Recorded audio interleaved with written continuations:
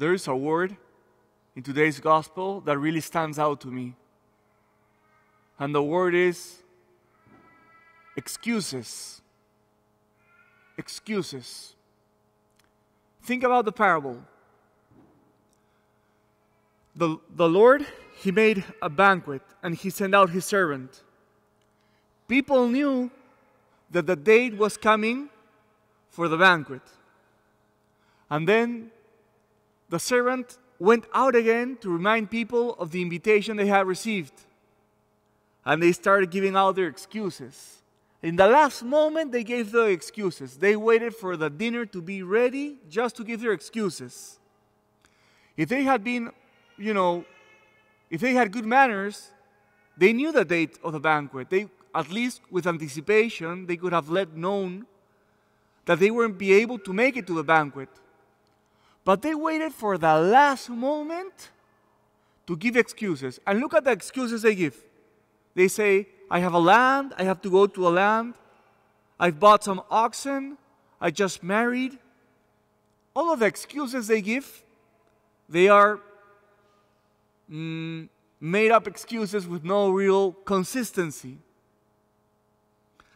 And this makes me think of two things. Number one, and I'm the first one included, but I think that in many occasions, we love giving excuses. For example, we're going to be late to some place. We always have an excuse when we're late.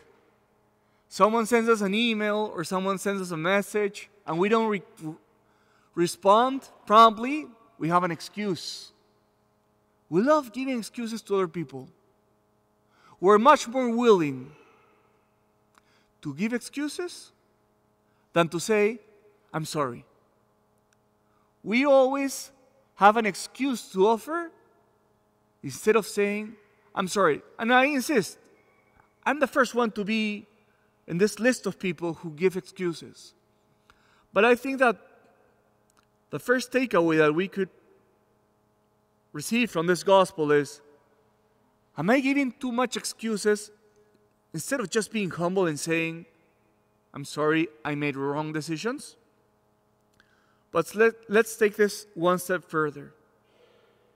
I think this gospel is also reminding us of the excuses that we give to God.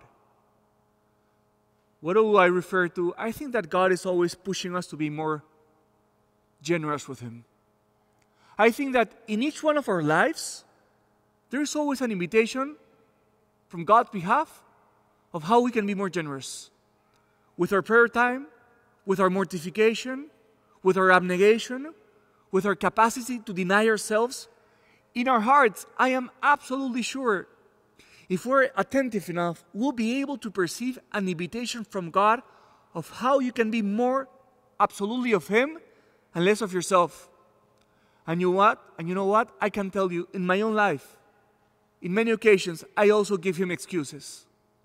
When He asks me, be more generous, how many times I tell Him, I'm not ready yet. This is not the right time. I don't feel ready to be more generous with you. But I think that this gospel today can also be a reminder for each one of us, starting with me. Let's stop giving excuses to God when He's asking us to be more generous. And let's remind ourselves that when we say yes to God, and when we say no to ourselves, when we say yes to the invitation to the banquet, the only thing that we receive is joy, blessings, and the gift of the Holy Spirit. So today, let's be more willing to say I'm sorry instead of giving excuses. And let's also be more willing to say yes to the Lord instead of postponing His invitations and also finding excuses for Him.